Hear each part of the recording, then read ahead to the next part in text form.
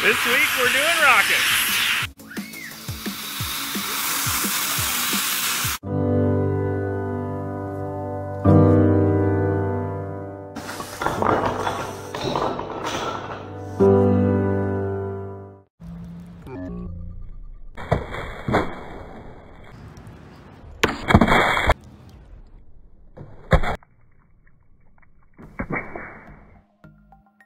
Hi friends, it's so good to see you. I hope you are doing well, staying healthy, staying safe. This week's project, we are going to be making rockets. We're going to make these little paper rockets that you can shoot off with a straw. I had a lot of fun building them myself. My kids had a lot of fun. We're also going to be doing, or there'll be an option for some side projects if you have some extra time. They require more supplies, but we'll get into that later. So our project for today, it's all about the scientific method. The scientific method is very similar to the engineering design process.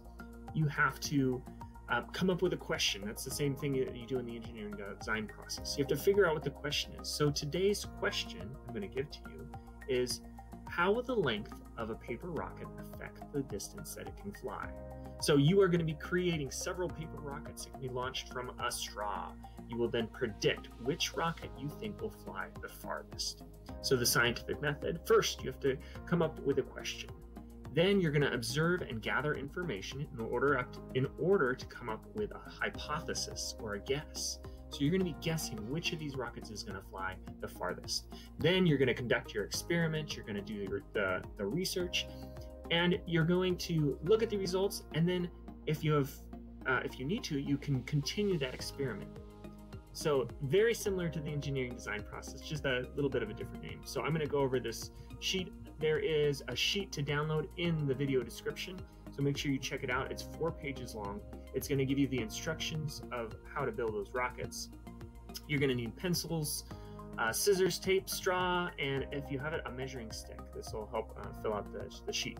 There are a few questions that you need to answer for me, and then here is the log where you're going to keep track of the distances that each one flew. So the measuring stick is for, if you see over here, you're going to put the length of the rocket, and then here are the trials that you go through.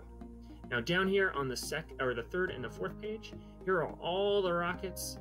I put them all on one page just to make it nice and easy. All of them different lengths. And here are the fins. The fins, all these things you're going to color in, and then you're going to cut out. These fins are 2 sets of fins. You cut them right here in the middle. So it's a super fun project. I hope you guys really enjoy it. I'm going to show you my table of where I have it all set up, and also show you a little side project that if you have the time or want to try to do it with your mom or your dad, you are more than welcome to try it out. Alright friends, so here's the breakdown of the project. You got the 4 pages that you will be printing out from the link below. You are going to color them. You are going to cut them out. These are the fins. You're going to cut these in half. These are the different size bodies that you will be wrapping around a pencil. You will use the point of the pencil to make the point of your rocket, just twisting it on there and then adding some tape. Super simple, but a lot of fun. My kids made a whole bunch of these. I made a whole bunch of these. And we also did a side project that you probably saw in my little intro video. We made our very own homemade stomp rockets. For those, you need a different size rocket, and you also need some PVC pipe. So here's that side project that I was talking about. With just some 1/2-inch PVC pipe, a few fittings, and a 2-liter bottle, you can make your very own stomp rocket. I will have the template available for download in the video description. You'll also see my Dropbox link and my Instagram link down there as well. So check those out.